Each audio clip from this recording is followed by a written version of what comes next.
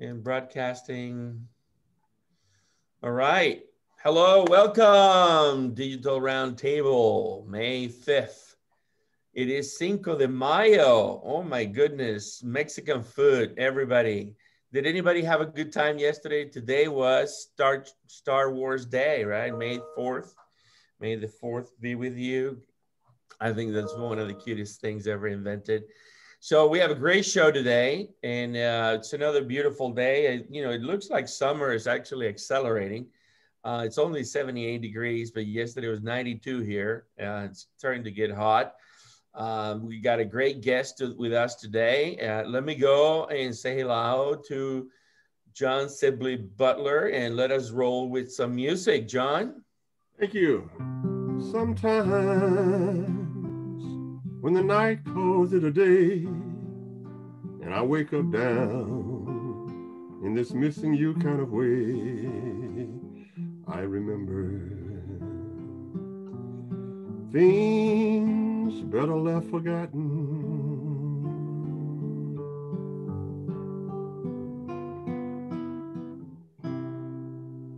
Very nice, very nice. Thank you, John. How are you doing today, John? I am doing very well. I'm looking at things around. We're coming out of the pandemic, but the most interesting things to me now are the talk shows, which I listen to get a sense of what's going on. And there's this debate now about should I take the vaccine, and I find it very interesting. It certainly has picked up on talk shows. So I think of all the science that we've done and how we think about getting out of this pandemic, then it has changed from how many people will get it to who will not take it, and what is that effect. So I found it very interesting, and in interesting times like these, you turn to the people's talk show and just listen. Another thing I found interesting is how the economy is trying to bounce back. So it's been good, and of course, this is the last day of school at the University of Texas at Austin, and my heroes are my students who are on college on Zoom rather than walking through the union and talking to people and picking up dates and having a good time. It's certainly been an interesting year, but there's a lot of lessons to be learned as we go forward. Absolutely, absolutely. Llewelyn, how are you, sir? The force is with me. Brilliant. Glad to have you. Glad to have you. Look forward to this round table today. Sunil, how are you doing, sir? Thanks for joining us. Doing very well. It's a pleasure to be on your show. Excellent, excellent. Well, Sunil Cherian is the founder and CEO of a company called Spirae. And Spirae is a phenomenal company. We're going to get to learn all about it. They're really an innovative technology company that develops solutions for integrating renewable and distributed energy resources within microgrids and power systems for economic optimization, resiliency, enhancement, and decarbonization. Their headquarters is in Fort Collins, Colorado, a great place. They have developed, refined, and validated their control platform and menu customer-driven applications through numerous full-scale and pilot projects in the Americas, the Caribbean, Europe, Africa, and Southeast Asia. Spirae's mission is to accelerate the world's transition to renewable energy through the deployment of microgrids everywhere. So Neil is a board member of the Colorado Clean Tech Industry Association and Colorado Clean Energy Cluster. He holds a PhD and a Bachelor of Science degrees from the Colorado State University and the College of Engineering at Trivandrum, respectively. He's an old friend and a great guy and a great pioneer in this industry. Welcome again, Sunil. Thank you, Andres. Excellent, excellent. Well, let me get rolling with what's going on. COVID seems to be getting more under control, according to the feds. There are 248 million people vaccinated. That means that in 2 or 3 weeks, we will have vaccinated just about everybody in the US, which is a great thing, except for those that don't want to take the vaccine, of course. It is their right not to want to take it. It seems like all the trends in terms of cases and death are down. Clearly, you know, one death is one too many. And there are still, in my circle of living, that I see some folks that have still, you know, impacted by this, and it's sad to hear. But clearly, it seems like we finally, through the vaccination, are sort of reaching a place of plateau. And the economy seems to be telling us something similar. Things are trading sideways. I think there's a lot of expectation on the 2.3 trillion package to be approved somehow on infrastructure, and the 1.9 trillion is getting deployed. So gentlemen, what do you all think is happening? John, tell us real quick your thoughts on the economy and COVID. Where are we? I think with the economy, and let's say something about Austin, Texas, an unintended consequence. An unintended consequence is that my executive secretary of 20 years called and said, my house is going for $300,000 more than what I thought it was going to go for. And we're moving to the lake and we're selling the house. And I think that's one of the interesting things, interesting trends that's sort of unanticipated. The other trend, of course, is I really watch the gig economy. I want to know two things. Will people return to work? I got a call last week from the managers of Hoover's, which is a restaurant here in Austin, and he absolutely could not find workers to get his restaurant going. So in conjunction, perhaps with the stimulus money, one of the things we're looking at is the gig economy. Remember, we need to measure the gig economy because here in Austin, about 58% of the people could work at home. So the question is, if we have great musicians, if we have great restaurants and those kind of things, what will that economy look like? And we must comment on what's coming out of Washington, D.C. And the theoretical question is, we think that it will be helpful, but the question is, will it take away incentives also? So it might be a delay in the creativity of people because they will have some money coming in, not much, of course, but some money coming in Washington to take care of some of the needs based on the effects of the pandemic. So going forward, we really have to look at and try to measure the impact of the people who really, really lost jobs. And in connection with that, there have been so many different kinds of business models that have developed. The most interesting one I find is that I have a friend and he builds sheds in the back of houses. But these sheds are becoming big time offices. So, you know, you walk out and you have a shed outside and it looks like an office that is essentially downtown. And the other thing, of course, is just the whole impact on the housing industry, how people are redoing their backyards, how people are creating home offices. So there are a lot of trends to look at. And we know the most interesting one is the stock market. That really has not been affected, but it will be affected soon as we raise interest rates, because we know that interest rates are bad for businesses, but great for consumers.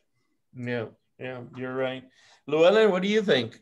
Well, I think that it's very strange, starting with the restaurants, and it's true across the country, a shortage of restaurant workers when they were the hardest hit when the pandemic arrived. I wonder where these workers have gone to, how they have found alternative employment, and why they're not returning to the restaurant trade. I think the housing bubble is frankly frightening. I saw what happened with the housing bubble sequentially in England. It just makes it very hard on young people starting out or on people of very limited means. They cannot buy a house. It is too expensive. More people live with their parents longer, that kind of thing. It distorts a higher housing cost. If you're selling a house like Johnny's executive secretary and moving to the lake, that's very advantageous. So if you're selling a house in a highly charged market and you can move to a less charged market, that's probably effective. But for the nation as a whole, high housing prices, unrelated to the underlying value of constructing and operating a house, are not good for the nation. They're bad for the nation. They favor the rich over the poor. They favor the the employed over the less well-employed over the less well-employed, it's not a good thing. It may be good for some people. And we don't know. I think interest rates will rise. They don't frighten me terribly. I think that might affect the stock market, but there is a lot of money, as Johnny and I have been saying on these programs week after week, a lot of money around, and it has nowhere to go. Now it has to buy a very expensive house, but otherwise the only place for it is in the stock market. Yeah. And I'm not sure that there's going to be that immediate impact on the market. The market now has so many players that are not professional players that are gambling. That's a greater danger than high interest rates. The gamblers are coming in through Robinhood and other easy access to the stock market portals that did not exist heretofore. Yeah, good point, good point. Well, Sunil could use any of that money sitting on the sidelines to increase the acceleration of his journey. And if Sunil was a surfer, which I don't know exactly if he is or not, even though we've known each other a long time. Very hard in Colorado. He would be one of those guys on the Mavericks, on the top of those 30-foot waves, surfing, because he's truly been building the dream of microgrid. So Sunil, COVID impact from your point of view globally, how do you see it happening in the US, but everywhere else that you're doing business? And then how is the economy doing? On the personal front, I'm kind of faced with kind of a two opposites, if you will. Here in the U.S. and especially in Fort Collins in Colorado, from a COVID perspective, things are looking good. Numbers are down. Things are beginning to look like we are returning to normal as much as we can. But I'm from India, and my parents are there. My family is there. We have a development team there, and the situation there is just diametrically opposite. Right? It's just out of control, and what looked like an under control situation in January, early February, just so quickly spiraled out of control. Mm-hmm. And now it's just this morning I got an email saying that one of the software developers we have in our office in India, just tested COVID positive, right? Mm-hmm. So I think it's for me, I'm kind of stuck between those two realities, and what I just had to do was I had a plan to go to India just at the end of this month for my father's 89th birthday. I had to cancel it. All the flights are canceled, can't go. So anyway, I'm stuck between this two opposites, and I'm just hoping that the trend will change and things will start looking more and more reasonable everywhere. Yeah. A similar situation on the business front, since a lot of our customers are international, the project deployments are all slowed down. So 2020, everything took a backseat because nobody could deploy any equipment. You couldn't send people to the field. This year actually started with a lot of that sort of opening up, and there was a lot of pent-up demand to actually get these delayed projects off the ground and whatnot. So there's a lot of activity, and it's very palpable in the sense that microgrid is it's the flavor of the day everywhere. I think whether that trend actually builds up and continues, I don't know yet. The delays we're seeing, I think they are temporary. Mm-hmm. I think the momentum that's been building up and the benefits that you can actually stand to capture are actually real. So I think that's. If I look back at the past 5 years, I'd say that momentum has never been this high, and it feels like it's real in the industry. Yeah, those are great points, and you're absolutely right. Internationally, some countries beyond India, Brazil, and others are having some serious flares back, and that's very, very concerning. Again, one death is one too many. So tell us real quick, I think I did a good job of paraphrasing from your website what you guys do. And obviously many of us know really well what you do, but walk us through Spirae Wave. What do you guys do? The kind of size of microgrids, what are we talking about? Is it my house? Is it a neighborhood? Is it, how do you quantify this project so that our audience can get a better sense for the great work that you guys do?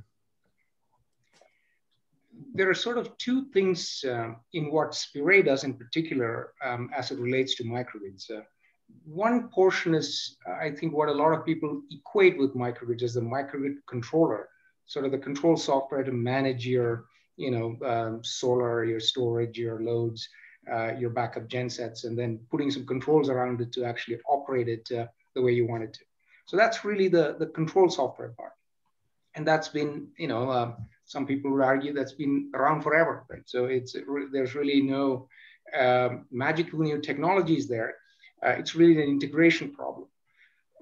The second part of it is really when you look at who deploys microgrids. You're asking residential versus commercial versus industrial versus islands and whatnot. There are all kinds of segments that are actually out there, and of course, including electric utilities or utility-owned microgrids, right? So whole spectrum of microgrid types that are actually out there. And when you look at those areas, you find suppliers or solution providers that are targeting those sectors. Their interest, of course, is to scale up microgrids. They want to roll out hundreds or thousands or tens of thousands of microgrids, as opposed to an end user who may just want one. In my home, if I want a microgrid, I want one microgrid, and that's that, right? I think those are two very different problems. Enabling service providers to actually activate microgrids like you activate cable service in your home, that's kind of I think the holy grail of this type of hybrid energy systems. Unless you can do that, you don't scale it up. So we have those two parts: the control software and the platform to actually do the lifecycle management to actually activate services everywhere. Those are the two things that we primarily do. Mm-hmm. Okay. Guys, any questions? Yes, I do have a question. I think that and I'm working with the company I would like to introduce you to in Austin on microgrids. What's interesting to me is the software and how it would interact with the regular utility companies. We talk about standards. We talk about in computers, we say that, okay, I don't want to bring that component to my computer because it's not standard. And as we look at the cross-fertilization, if you will, of the different grids in America, and as you think about your software and look at all of your customers, is there a sense that you need to be able to talk to on the software side, to integrate on the software side, the established utility companies? Because usually what we have, I think, and I might be wrong, is that we are developing the ability for the grids to speak with each other, but we're not there yet. So from that interactive side, how do you view the future? Are you writing additional software? How do you bring them online? If I had a microgrid, may I sell it to you? What's your business model in thinking about those things? Great questions. And I'm not sure I can do full justice to the range of questions there. But let me maybe break it up into sort of three components, right? Especially that how do you best interact with the utility systems as you scale up? What's the interoperability that's actually required from both a software and an electrical power perspective? The first one I would say is the electrical interconnection, right? So there are all kinds of standards there to make sure that from an electric power perspective, the interconnection is safe and you can actually do that. So the technologies are all there. I think, of course, there can always be better standardization. So that's one piece. And a lot of times when people talk about connecting a microgrid, that's the point of connection with the utility that you're talking about. And I think those are mature technologies and I think available at scale. The second part, that you're alluding to is from a software perspective, how do you interact with an electric utilities backend systems, right? So, and then you're really looking at sort of the technical interoperability. How do you exchange data? How can you make sure that you're not blind to each other, sort of thing? So if you look at the pure data transfer part of it, and can you actually standardize that? Again, I think there are lots of mature technologies, and now there are standards like 2030.5 and all that people are trying to rally around. So that portion is I think getting mature. There's room for improvement, but that's another piece. Where I think the real problem lies is not in either of the first two. It's in the third area, where when you actually say, okay, so I can talk to an electric utility system, and here comes 1,000 small commercial things or restaurants or whoever that wants to talk to the utilities backend system. A very brutal backend system that was never designed to actually manage systems like that. And it's not because of the data exchange, it's because of the workflow and the business models and the contractual agreements that have to all come into place. That's where I think we are seeing the primary barriers. That's why you really cannot scale. Unfortunately, I think it gets sometimes framed as a data exchange problem or an interface problem, which I really don't believe it is. What Spirae does is we're acting as a universal translator. I really don't care about protocols or standards. Use whatever you want. We can essentially adapt to that. And most technology companies can quickly adapt to those things. I don't think it's a lack of standards that we're suffering from. Thank you. I would like to ask you, Sunil, that's very interesting, by the way, and I'm pleased to meet you.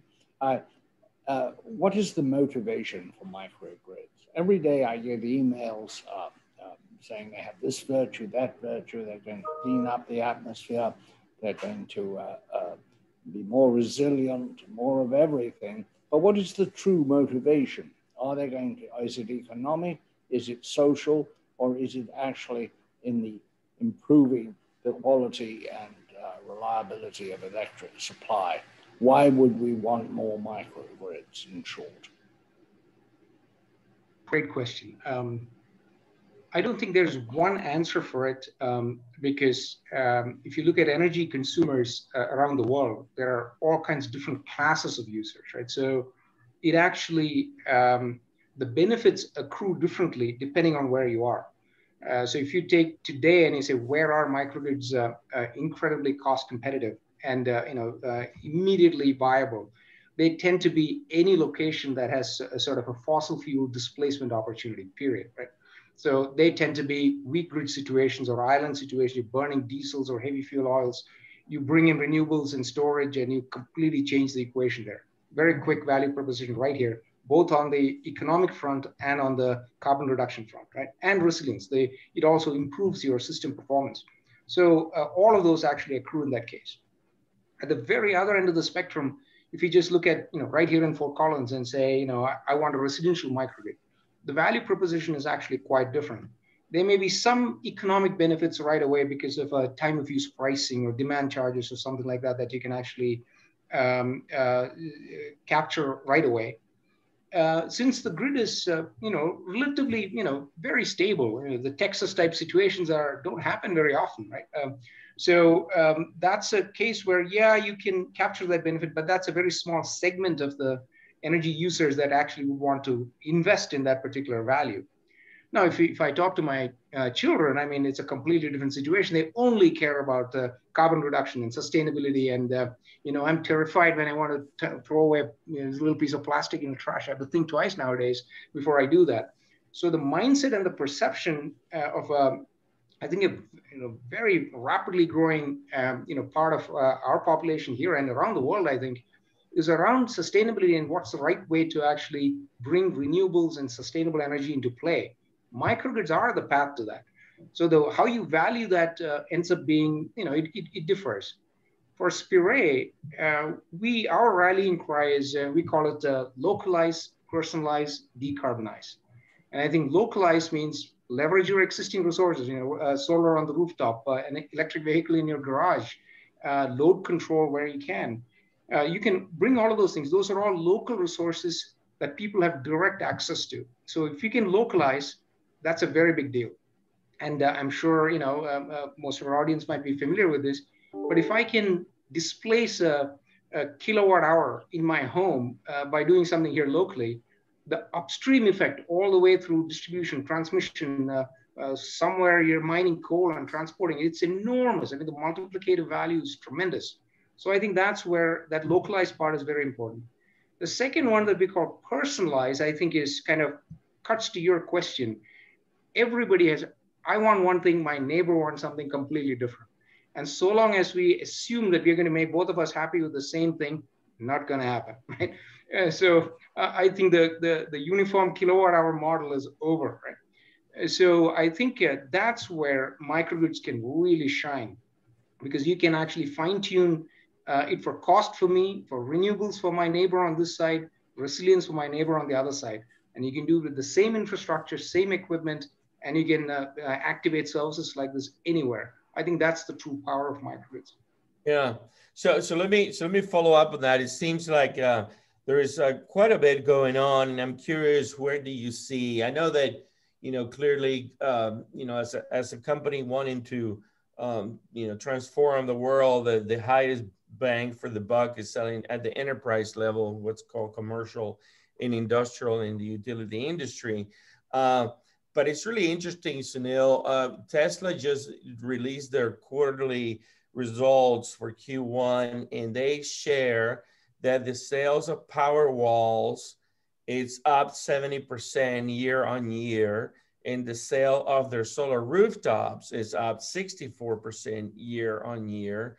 Do you see a similar growth or a similar pent-up demand on the commercial industrial side that reflects what Tesla is sharing as the results in the US, which I think are huge?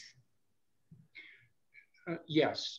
What we are really seeing, I cannot say that we are seeing the year-to-year increase for us over the past 2-3 years at a 70% year-on-year growth yet. But if you just look at the inbound interest, the sort of the general interest from very different segments that 2 years ago I wouldn't have thought that they would be very interested in this at all.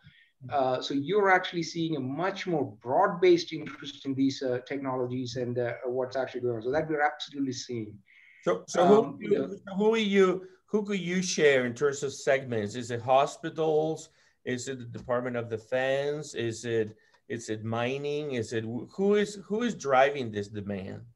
Yeah. So again, one clarification there. You have the end user, and then you have the parties that are actually targeting those end users as customers. Mm-hmm. For Spirae is actually working with that intermediate party, right? So they are the service provider. So so that's who I can speak more directly to.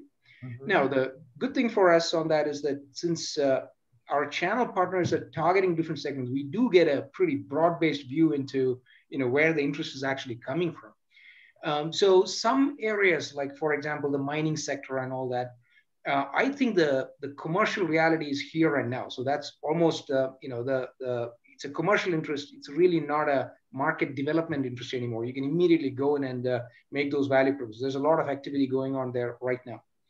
The intermediate area, when you look at commercial, small industrial type applications, there is again, it depends on the space. If it's in North America, for example, mm-hmm. a lot of the innovations are around simplifying it, call it energy as a service, right? So you want to bundle everything and actually offer that as a service. And then these intermediate parties are actually looking for platforms that can actually do that, right? So you need the platform to offer energy as a service, and then you need the nodal control technology to make it work, right?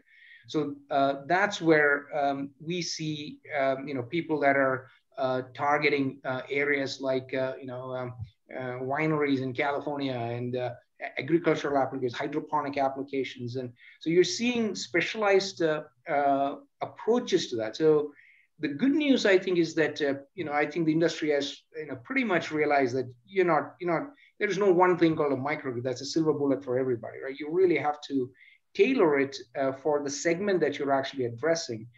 And it's not because of the sort of the engineering or the control software. It's just that understanding the domain, without the domain understanding, you cannot really standardize it and deliver these solutions at a cost-effective price point. That's where the standardization is actually happening. That's what we're actually seeing with our channel partners. They look at these sub-segments. We call them microgrid types, right? So that's Spirae's lingo to actually say these are the patterns that actually work for that. And we work with them to address that. And then you do that for different areas to essentially reduce the engineering or the people cost of building microgrids, cut it down by 90%. That's really what needs to occur. That's what we're seeing. I'd like to ask, what is the management structure of a microgrid? Now, I can understand it if it's a university or if it's a hospital complex, but when you move to residential microgrids, who's in charge? And who has the legal responsibility should there be a fire or, God forbid, an electrocution? Right. I'm sure there are some open-ended issues, with regard to liabilities in that context. The way to think about a microgrid, in that particular context, I would say is, what happens when you buy a Nest thermostat and you swap out your whole old thermostat and plug in the new thermostat. There are two things that are going on, right? One is you've actually enabled a new piece of software, a new control system to do something, but on the other side, your existing equipment remains exactly the same. It's the same HVAC unit or air conditioner or whatever it is on the other side that's actually there. Now, have you really changed the liability situation right there? And I think microgrids are in a very similar situation, because when you install a Tesla Powerwall, right? So there are certain things that actually go with making sure that that's actually to code and actually approved, and there's some liabilities that actually come with that. And if you buy the solar from somebody else and put it on your rooftop, same situation. The microgrid piece is just like that thermostat, right? It's a control software. It hasn't really changed the underlying situation with the pieces of equipment. They came with their own mature pathways there. So my feeling is that it shouldn't change the structure at all. What you're really doing with that is the economic benefits or the resilience benefits, or are just leveraging existing equipment with standard and well understood characteristics. Well, yeah, it seems to me then that the electric cars and the microgrids are just born for each other. It seems to me that they would drive each other. And when I say that, I'm thinking about the places where you'll be able to plug in as you maneuver around a country. And by the way, I'll say this on this program, I also think that electric grids will be mobile for those individuals who are stuck. We think about electric grids as being just stable. And I think also they will be airborne in a lot of ways because of the friction that can create the battery power. So my question is, it would seem to me that the development of electric cars is, it is your sweet spot. I mean, you guys get together and not just the ones that's going to homes. I'm talking about, as Llewelyn would say, as private enterprise take over the issues related to electric cars. Where do I plug in? I've got to drive from here to El Paso. Where do I stop? Do you look at a great situation with electric cars or electric vehicles, I might add, in the future? Absolutely. And, we are definitely seeing a lot more interest in sort of integrating the EVSC, or the electric vehicle charging, the smart charging infrastructures with microgrids. And then it opens up all kinds of interesting possibilities, right? At the very lowest level, your electric charging post, that's not moving around, right? That charging post is in a fixed, it's a finite location. It's no different from my perspective from, this light bulb up here. I can turn the switch on or off. That thing doesn't move, right? So when I do load control, it's a similar situation. When I want to manage that, I don't know if the light is on or off, right? You get what you get. And then if it's on, perhaps I can do something to lower the load. And maybe there are different lighting levels that I can put it to. So from an individual device or charging station perspective, it's the same thing with electric vehicles. When you come and plug in, the intelligence is actually in the conversation between the car and what it actually plugged into, right? And you have everything from very simple devices, all the way to much more sophisticated, charging ecosystems where there's a lot more going on there. So what we are running into, and where we're working with some EVSE companies, we essentially want the interoperability. So when a car comes and plugs in, there are two things that are important. One is, what does the car need from a power perspective? How much energy does that need, and by when? Then the other thing that's important is, what's the contractual obligation there, right? So is it charged instantly, or is it say, I have flexibility and you're getting a slightly lower cost from somebody to actually do that? So there's that contractual element that comes into play as well. Again, that's the kind of stuff that makes it interesting, and I think that'll take longer for the models to actually mature. From a microgrid perspective, we look at it as two levels of integration. One level of integration is just for the charge station, and we can deal with the situation with whatever vehicle comes and charges in there. The second one is the contractual agreement that says, okay, how can I use that? Am I allowed to disconnect that if there is a peak situation, or am I not? That is no longer with the charging station. That's with some other service providers, entirely different infrastructure. They're very different. They're getting more and more complex. And anybody that's addressing fleets and all that are looking at very complex route planning and all kinds of things that come into play. So it's no longer just a case of saying, charge my car. In a home case, it's probably that straightforward. But it's a very interesting space, and you're absolutely right that transportation electrification can be a big driver in this, and it is happening. The last point I would add is, from an electric power perspective, there are a lot of fleet companies that are now finding that they are now distribution constrained. They exceed the capacity of the distribution transformer or whatever if you try to put in too many vehicles. How do you manage that? So now suddenly you have this, back to the same, electric grid, transformation question. Do I have to absolutely upgrade my distribution line, or can I do some intelligent management to stay below the threshold and allow that transaction to happen? That's the kind of thing where I think the smart part of it really can come into play and really open up this market. But so long as we cannot get past this thing, they're saying that if I put in 20 vehicles over here, I don't believe that the software can keep the load below my distribution transformer's load. That's a much bigger problem, and that I think the grid transformation folks are really worrying about. And I worry about, there was an old movie before your time called When the World Stood Still. And the person came from outer space, and all of a sudden, nothing worked. All the cars stopped. All the smart cities stopped.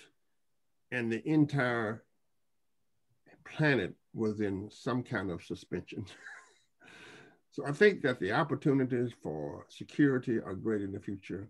I also think that vehicles will probably be able to generate their own electricity by the relationship between friction, right, and creating power. But I think microgrids are the place to be, whether they are plug-in or whether they're in motion. But it's obvious that you are the new electricity that's coming down the road. So to add to that, it seems like, the last 6 months, there have been quite a bit of evolution on momentum. American Electric Power, Duke Energy, several utilities of the East Coast, Eversource, many others have announced, plans for multi-regional charging networks. The new administration announced the fact that they're going to swap all their 700,000 vehicles into electric, time permitting, inventory permitting. Amazon has made all kinds of investments into Rivian, and they have put an order for 100,000, EV trucks. Ford, Volkswagen, all these guys are moving into electric. General Motors, they're all investing in batteries technologies. I mean, when you think about the fact that there are 400 million registered vehicles in the US, if somehow 20 million, 30, 60 million, 100 million of those vehicles over the next 20 years switch to electric, it would be a dream of opportunities on how you manage the grid, integrate with the grid, and so on. And furthermore, there is all this money for R&D and for smart grids in particular, $100 billion. Now that said, Sunil, I'm wondering, in the conversations with utilities, how many of the utilities are rethinking having a standalone, call it, somewhat intelligent, fragile grid to a set of standalone, highly interconnected, balanced authorities within their own grid that are more resilient among each other? So for example, I put forth a proposal for Texas to reimagine the ERCOT territory from one single balancing authority to 8 balancing authorities and 8 microgrids. You probably spent some time in Puerto Rico and probably bid on some of those projects to rebuild Puerto Rico. And I know that this is a big topic in Southeast Asia. Where is the thinking about re-architecting the grid of the future with your technology as a core, if you will?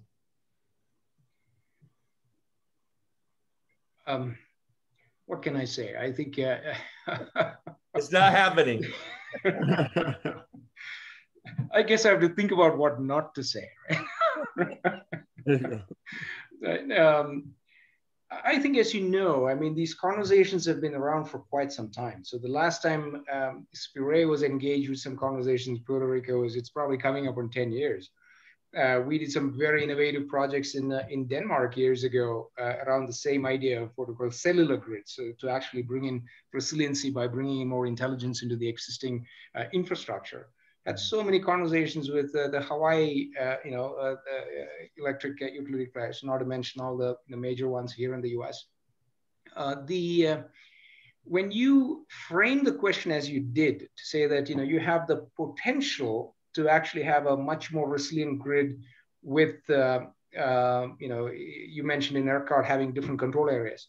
It's a similar situation. You can decide, is it 8 or 800? That's a technical. The technical part, I think the answer you'll get is that, yep, go to 800. You are better off. Right? The technical answer, I think, is pretty clear cut. And as you roll it up, I think there are lots of models to actually make that work. And if you look at it purely from an electric power system perspective, you're looking at the hierarchy of substations, and you can decide where the control nodes are and how you actually build up resiliency from there. So I don't think there's any shortage of smart people that actually know how to actually do that. Mm-hmm. Now, if you switch gears and then you look at why is that not happening? That's really, I think, an economic incentives question. I think it really comes down to rate recovery and saying, how do I make that work? So I'm not the expert in that, so I don't want to speak too much to that. But I think that's what it comes down to actually be able to provide the right incentives to the right parties. Mm-hmm. Right now, the moment it gets framed like this, it's a winner and loser, and the winner is not the existing party. And right. That creates all kinds of challenges, and it slows everything down. Yeah, it seems to me, and I'll switch to Llewelyn here in a moment, that there is clearly a grid edge phenomenon going on with the EVs and the solar panels and the power walls and all that, that is almost at some point catching a momentum that is going to be unmanageable by the traditional grid guys, right? And it'll be fascinating to see when they decide to come to you, somebody who can make it all talk, right? And so anyway, that's just, I think the timing is brewing. This is the perfect storm is aligning. At some point, Spirae may end up being $1 billion IPO. All right. Llewelyn? So Neil, I wonder is there a downside? I'm a thrust and drag man. If you get thrust, you also get drag. In aviation and other things. We went crazy to get coal to help us out of the energy crisis. Environmentalists favored coal over nuclear. And then, of course, there's been a lot of backpedaling on that one. Are we going to see any pushback against microgrids or find some other effect besides those virtuous reasons that have been trotted out for microgrids? Yeah. I think there are certain questions that are actually out there that everybody talks about, like cybersecurity. Do you increase the attack services, and therefore you can argue that the exposure points have suddenly gone through the roof when it comes to integrating DERs. Thank you. You're asking actually what was going to be my next question, but cybersecurity and microgrids. Thank you. Please continue. Yeah, so those are issues that people are worrying about, and I think there are they need to be worried about. But there are also solutions at scale that are already there to secure systems like that. So if the underlying design is not appropriate, then you'll actually create exposures all over the place. I mean, that's the reality. Then there are other problems which I think may actually turn out to be more insidious. Like I gave the example about personalization and saying that my neighbor wants this, I want this, my person to this side wants something else. There is a possibility that you'll actually see, what was it called years ago? When the Prius came out, the Prius effect, right? You are seeing neighborhoods with all Priuses, and you go down the road, it's all pickup trucks, right? So that type of stuff, I think, the microgrids may actually accentuate those types of differences and cause other types of social issues that may be actually more problematic than the cybersecurity issue. I think that's probably what I would say, the true potential of microgrids is to differentiate. It's not to necessarily unify. And I think that would come with all kinds of issues. With that, I would say, is probably one of those hidden issues that I'd worry about. So let's pause. Let's pause for 1 second here. Let me make sure that I share my screen and show you guys our Digital 360 Summit coming up August 31st to September 2nd. And these are the companies that spoke last year. And it was a fascinating event. And obviously, Spirae is there somewhere. And I want to thank Texas State University for sponsoring our digital roundtable. So let me come back real quick to something. The kind of technology that you require to enable with your solution has some building blocks: software, artificial intelligence, machine learning. Can you talk about that? And then connectivity, fiber ideally, but what is the impact of 5G or 6G or Wi-Fi 6, Wi-Fi 7? Where do you see wireless broadband accelerating things? Are those two trends helping microgrids, AI, and wireless broadband? So all of those things that you mentioned are absolutely going to help microgrids.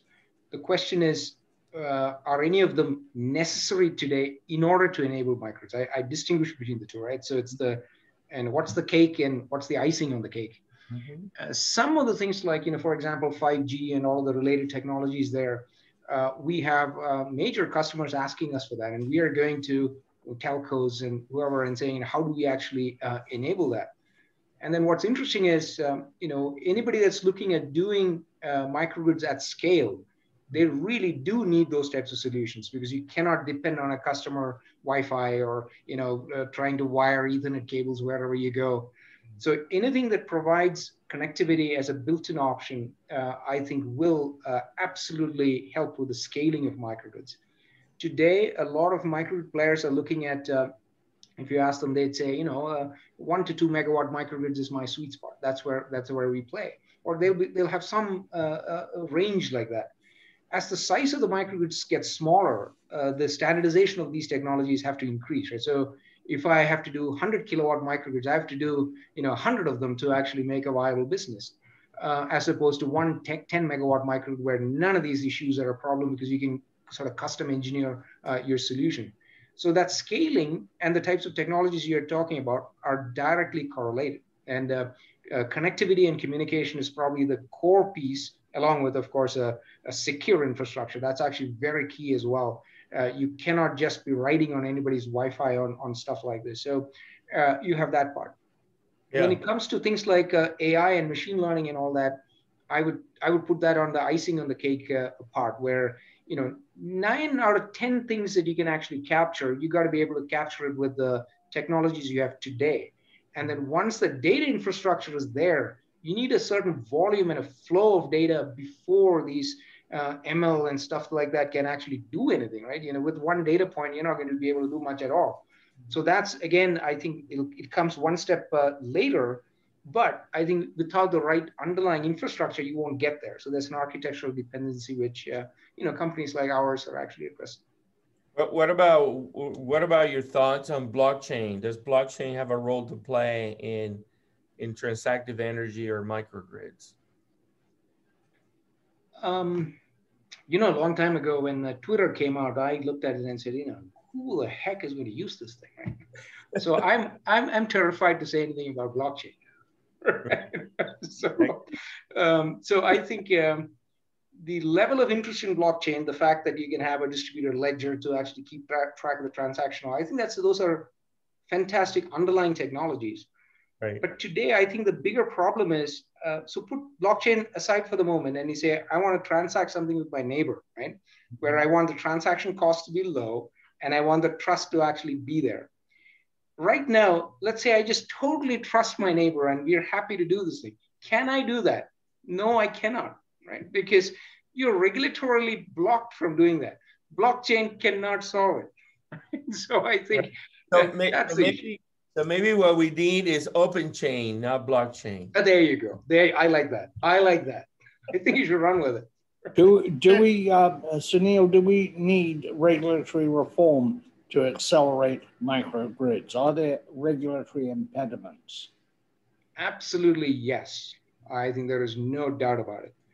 And if I pick one specific example, I'd say, if you look at the regulatory framework and the incentive framework, the tax incentives and all that are actually tied to things like that, we are in a very siloed world.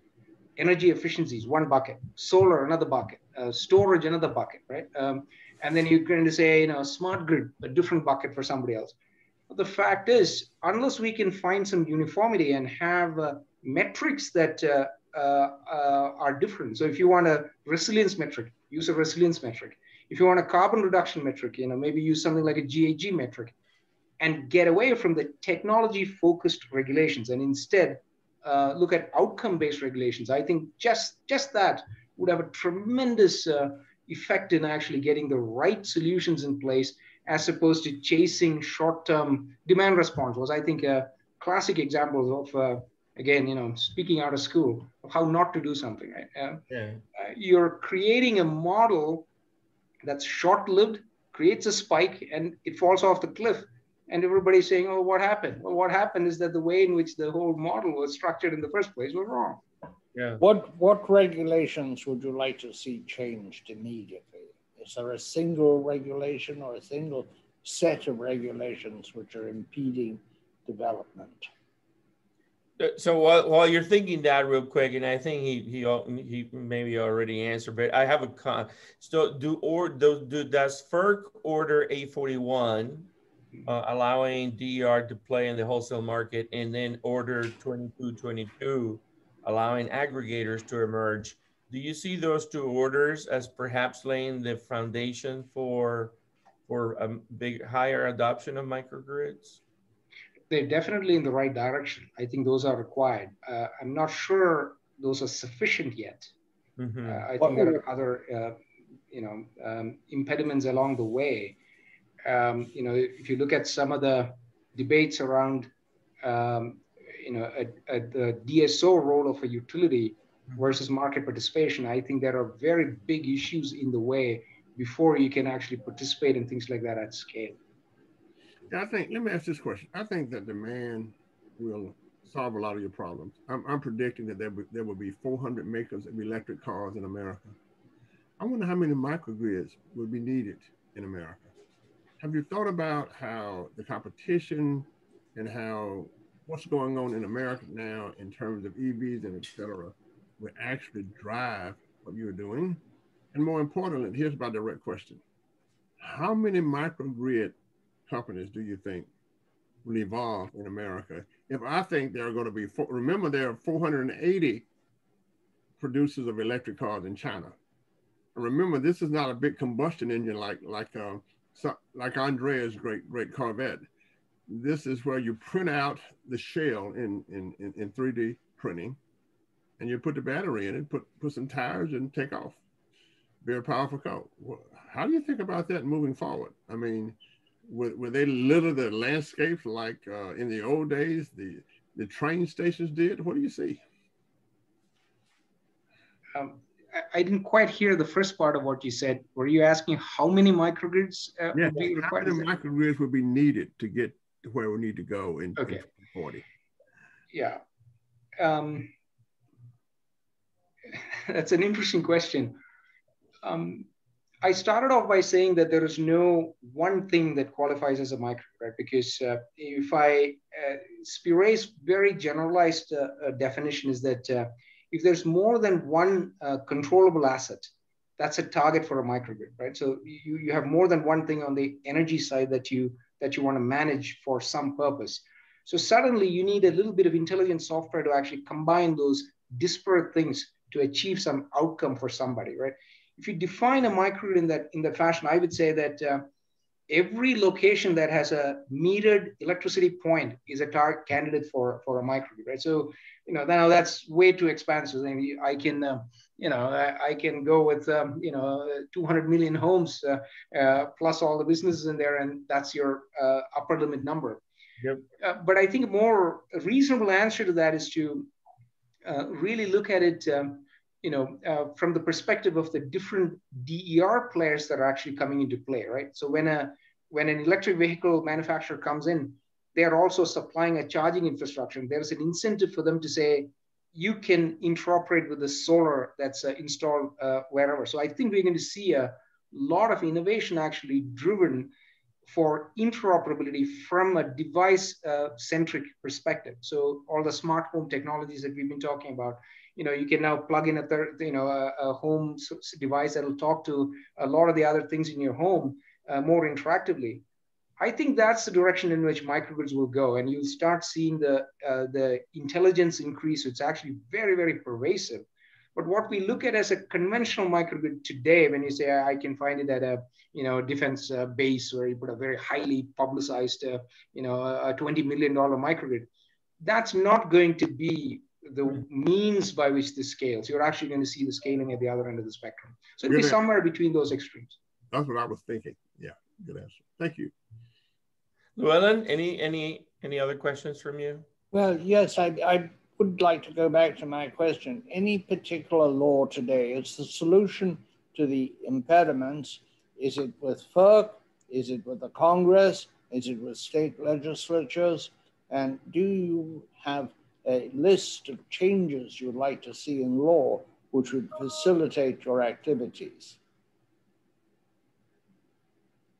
The one thing in the short run that I'd like to see is probably a scale up of the recent proposal, what was it, that came out of a California congressman for the microgrid incentive, right?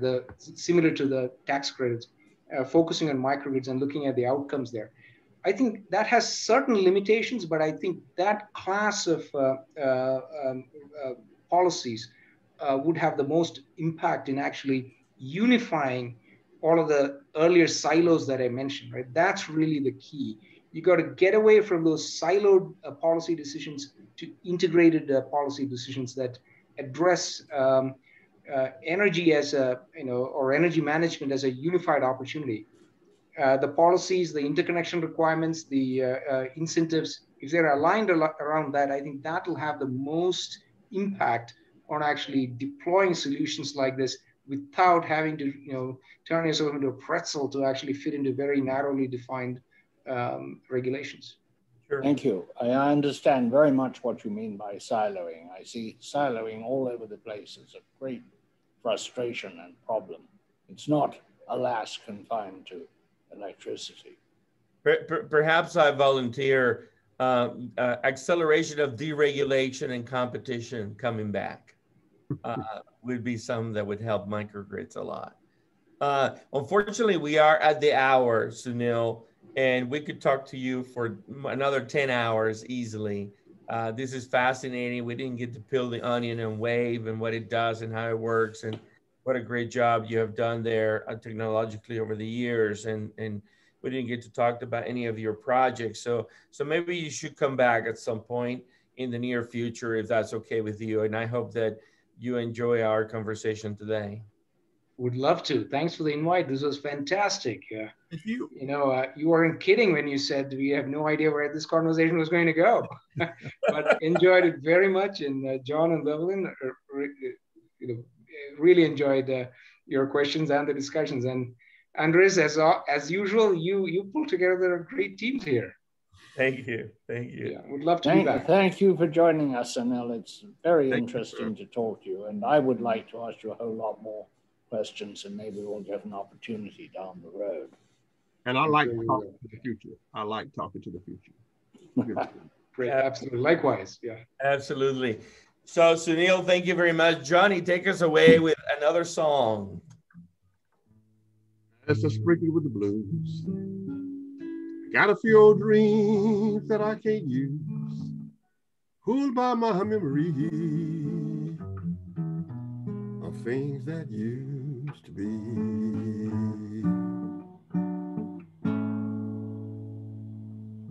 Thank you very much. Thank you. Bravo, bravo. Take care. I hope things get better in India very much. Yeah, me too. Likewise.